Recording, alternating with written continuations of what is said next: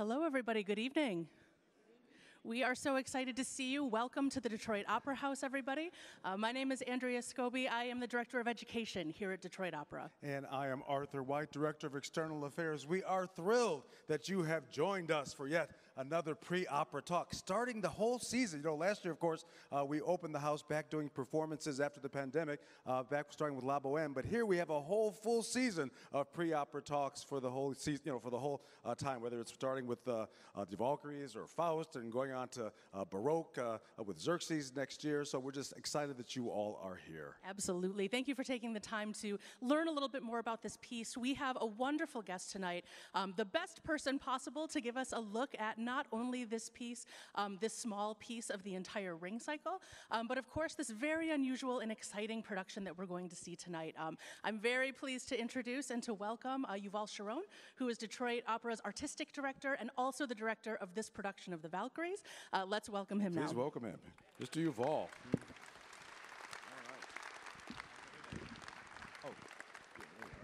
How's everybody? Thank you for joining us. Glad to see you all. So Yuval, for anyone who's here tonight who might be new to the Ring cycle, How many of those are there? do we have folks who might be new to the Ring? I mean, it's never been done in its entirety here in Detroit, so I wouldn't be surprised. Okay, that's right. Let's do it. Absolutely.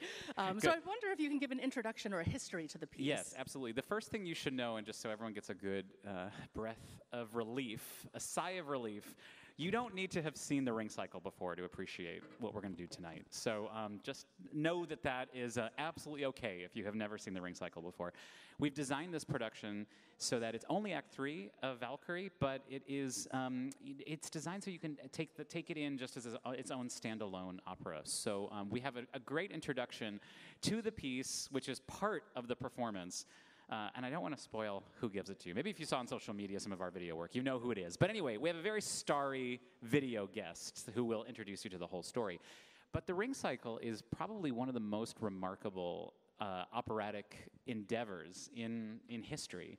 It is a 4-opera cycle. It totals about 16 hours worth of opera, and it takes place over 4 nights. So you have to come back night after night. It's kind of like the first version of episodic TV. You know how usually like at home you can just skip to the next episode right away? Well, when this opera premiered, you had to wait till the next day to see the next installment of what would happen. Can't hear the audio? No, there's an echo. There's an echo. I don't know if I can fix that, but if anyone can help with an echo in the audio, thank you for helping. Indeed. In any case, I'll still do my best with what we... Can everyone else hear okay? Okay. Great. So here we are. So it's the cycle of 4 operas. It tells a story over these 4 parts that is derived from Norse mythology. And yet Wagner had this audacious idea to tell this mythological story with the music that he described the music of the future. It did not sound like any other opera that has existed prior, and in my opinion, it still doesn't sound like any other opera that has happened up until now. He mixed sounds, he created an orchestral soundscape, he asked the singers to superhuman feats that if you compare it to any other opera of its time, just seems so radical and breaks every single rule, which is of course why I love it so much. 1876 is when the first production of the Ring cycle took place. And because it was so unusual, Wagner had to build his own theater for the making of this, for the full realization of this piece. The theater is called Bayreuth, in the city of Germany, the Bayreuther Festspiel in Germany.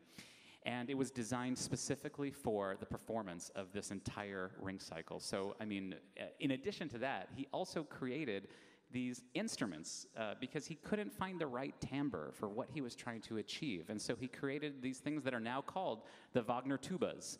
And they're a specific sound that really didn't exist in the 19th century. So I like to think of Wagner as kind of a mad scientist. You know, he really tinkered in every single aspect of what opera was about. He wrote the text entirely himself.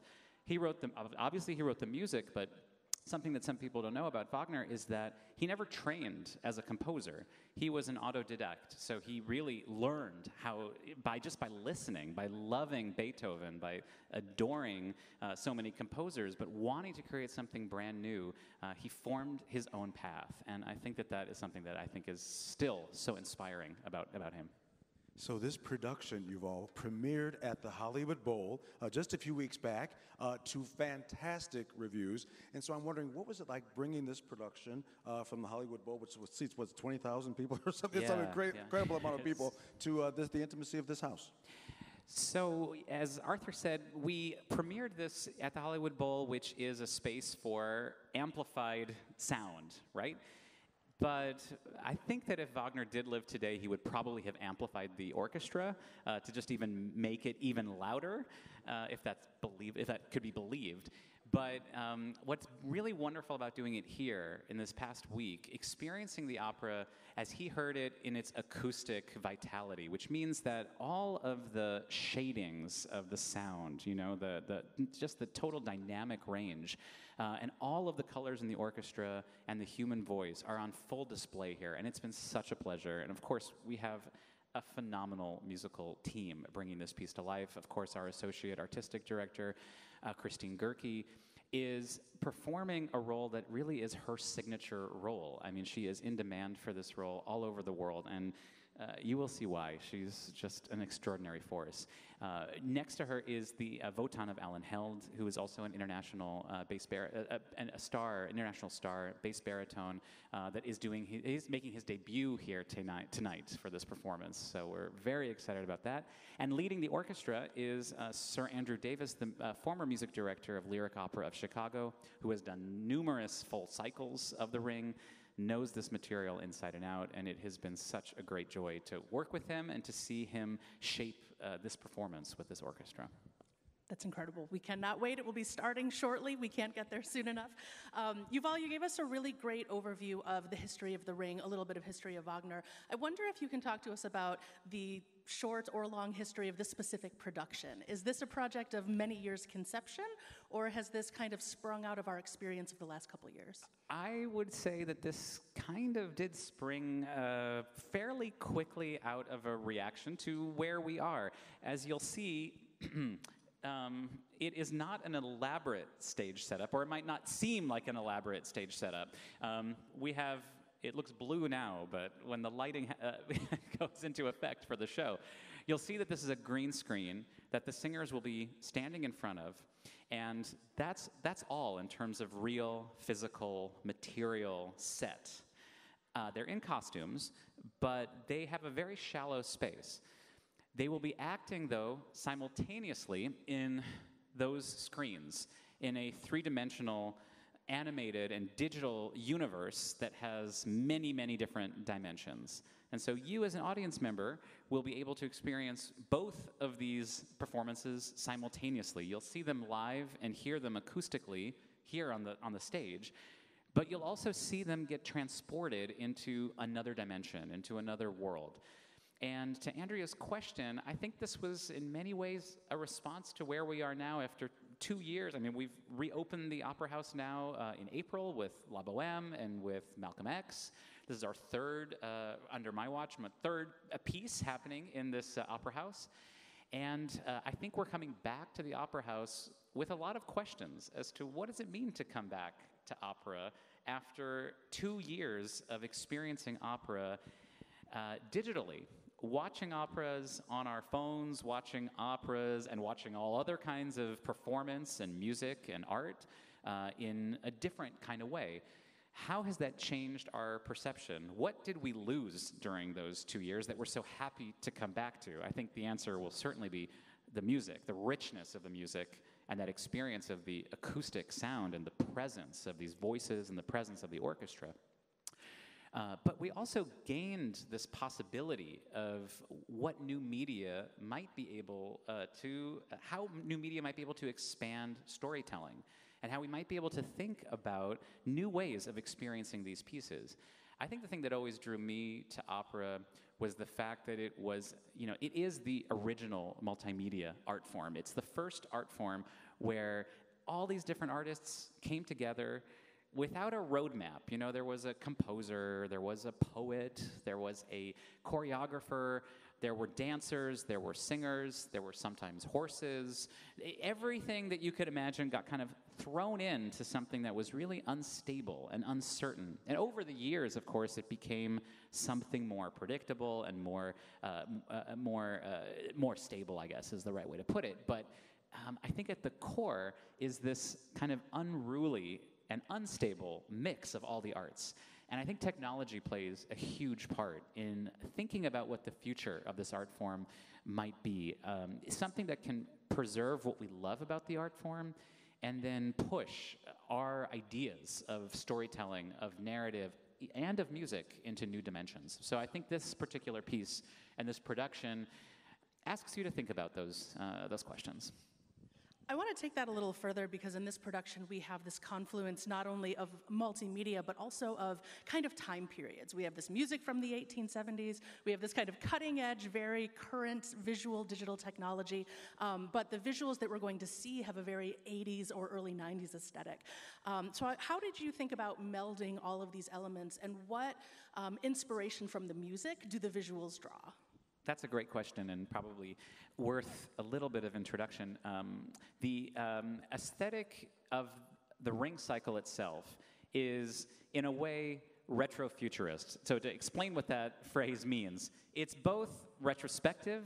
You know, Wagner is looking back at Norse mythology, these kind of ancient stories, the stories of these gods and goddesses and the mortals and dwarves and giants and a powerful ring that Wotan is after. It's really the same exact mythology that Tolkien was inspired by in writing The Lord of the Rings. So he's going back to something that feels like it's primordial, but he's cloaking it in music. And certainly in the first production, he was after a kind of a stagecraft that felt like it was a future, an opera that sounded like nothing else. And so it exists in this place between the past and the future. It's part of what makes it feel timeless and part of what makes it challenging to stage. Because if you go entirely mythological, you know, Wagner did not want that. He did not want a pure reproduction of old ideas. He did want the audience to be pushed to think of new imagery and new ideas. And yet, if you go completely futuristic, you know, you also maybe lose out a little bit on the mythic symbolism. So I think for our production, we wanted to find a place that also felt retro-futurist. And so for me and the team, the creative team that worked with me, we thought, let's find a language that feels both like it's looking back and also forward-thinking. And for us, that was kind of a video game aesthetic, 80s and 90s video game aesthetic. For those of you that know the movie Tron, that was a huge inspiration for us. At the time, Tron was a really baffling film for so many people because, but for so many reasons. But it kind of, it almost, you know, gave a sense of what the internet was going to be. You know, so looking back at this film, it is a fantastic in-between space between the future and the past. So we wanted to explore that kind of aesthetic in telling this kind of story. When we first started working on it, we were looking at very naturalistic landscapes, thinking that, you know, there's the description of mountaintops, so we were looking at Mount Everest and thinking maybe it would be kind of photorealistic. But that just didn't feel right with this fantasy world that Wagner was creating. So we wanted to delve into a fantasy and also to really take advantage of this two-dimensionality of the screens and invite you into that kind of world. I was going to say, when you talked about one of your inspirations, I heard in an interview you talked about the movie Back to the Future. Are we going to have a DeLorean or a flux capacitor or anything like that? Nothing like that, No. But, you know, I mean, yeah, they don't ride horses in this. When the Valkyries ride through the air, they won't be riding horses. So, okay. So sorry if my mention of horses might have led you a little bit astray. But I won't give away exactly what they ride, but I will say that it's part of why we wanted to do this production this way. You know, the beginning of this entire act is 8 warrior women, these Valkyries.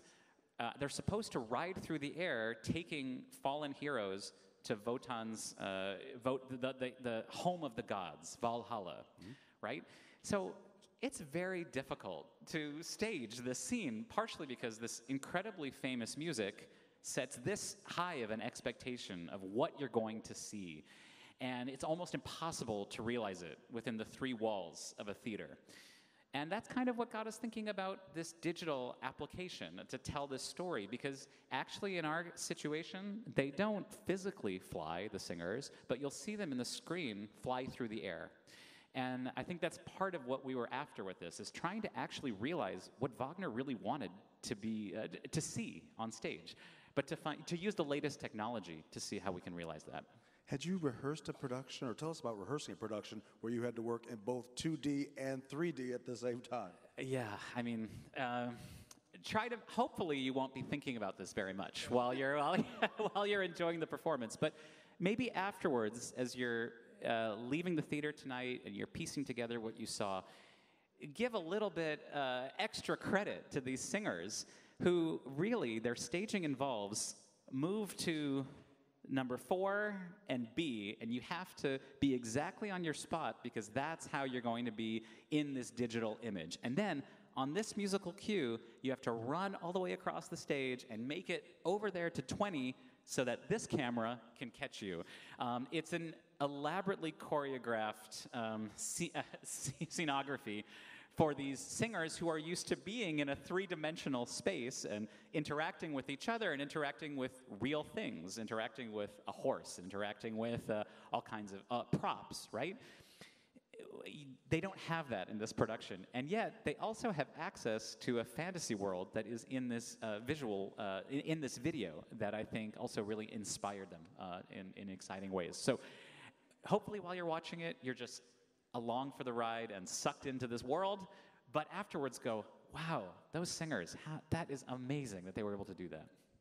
Absolutely. You talk about sort of being sucked into this world, and I do want to ask you a little bit about balancing those technical demands that you speak about with just the truth of this story, which is the story of a father and daughter and 2 sisters. How did you find that balance? Yeah. In the end, I think what will ultimately really move you all is not the technology. I love this technology. It's very exciting.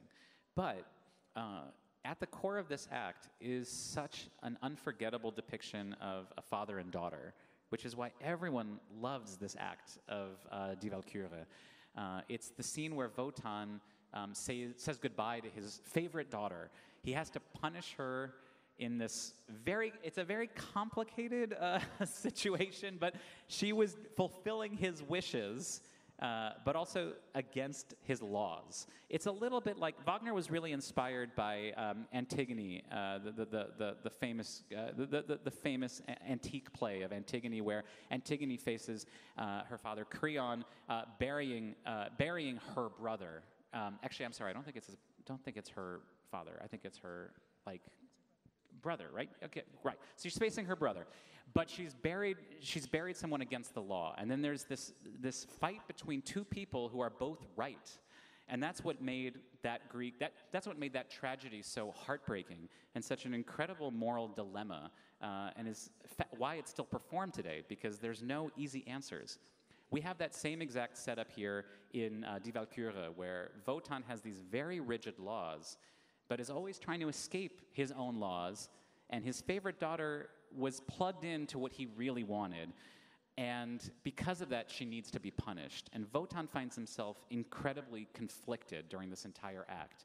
And Brunhilde, so bravely, doesn't just take her fate, but keeps needling her father. I mean, she's really, she's an amazing character and an amazing woman who just does not follow the rules, just like her dad, and keeps finding a way to make the situation as good as possible under these circumstances. So it's an incredibly heartfelt, beautiful farewell scene between Wotan and Brunhilde. And I think that one of the dimensions that comes out in this production is that Wotan's world, which is, he's this all-powerful god. He is the chief patriarch of the gods. And yet his world is totally flat and empty. This green screen world has nothing in it, has no dimensionality. And now the one last thing that he had, which is his love for his daughter, he has to give that up too. It's really tragic, and yet the music just soars in a way that absolutely gives you so much hope and so much brightness moving into part 3. The idea is that, I kind of joked earlier that, it was almost like, there's going to be a sequel to Die Valkyrie. That sequel is part 3, which is Siegfried, which we're not doing tonight.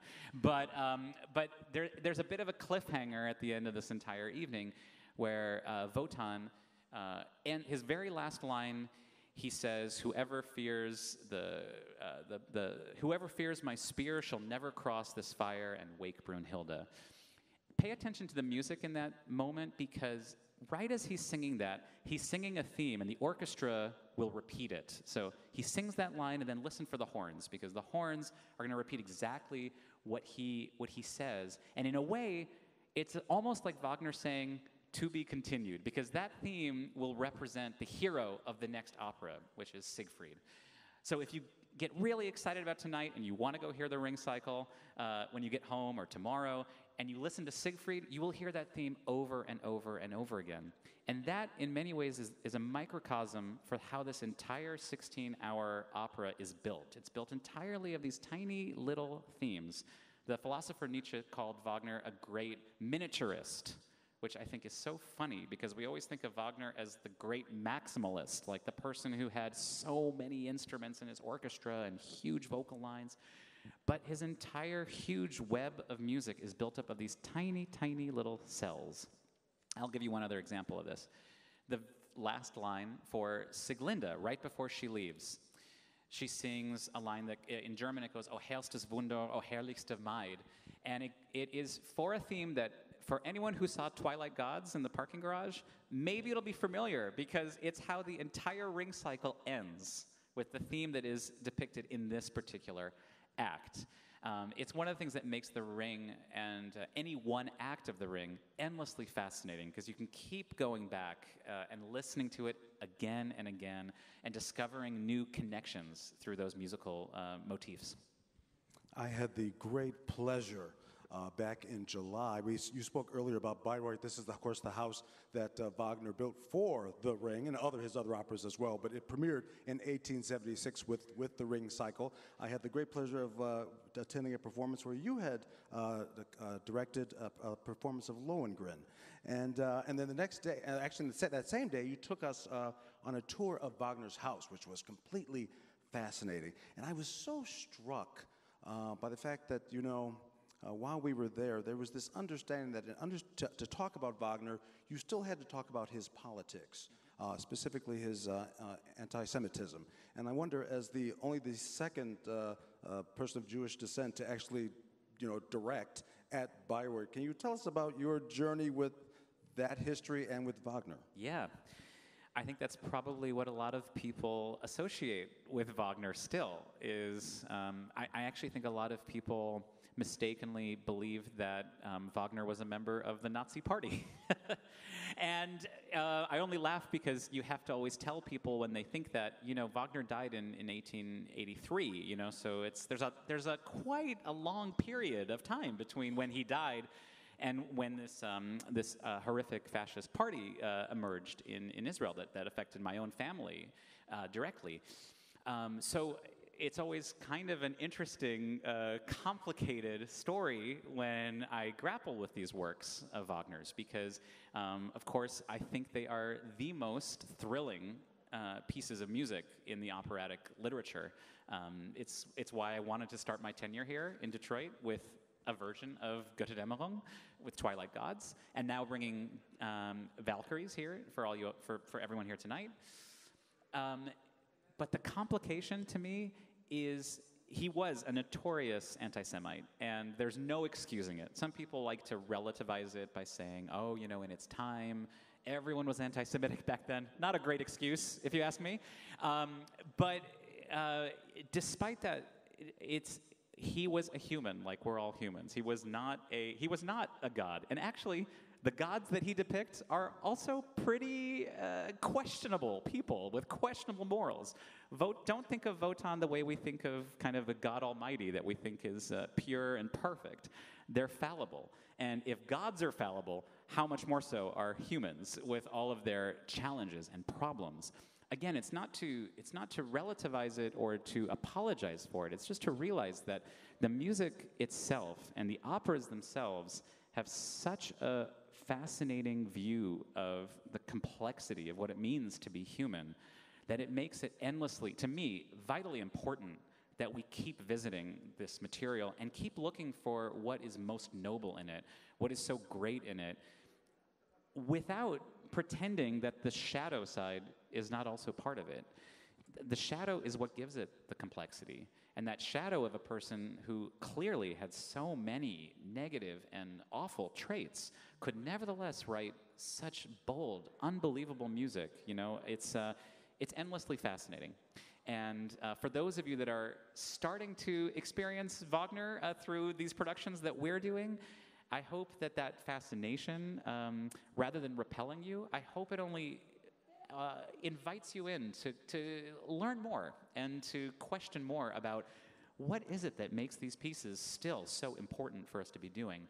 And how, is there a way, I will say from the point of view of a director, you know, how can we in the depiction of these pieces not change the narrative, but place the accent on something that is something we can feel like we can get behind, that we can put our name on. So when I was working in Bayreuth, Lohengrin is an opera that, you know, in my opinion, you know, Meistersinger, some of his other operas, musicologists have questioned whether there is kind of anti-Semitic content in it. I personally don't agree, but there isn't enough time tonight to talk about it.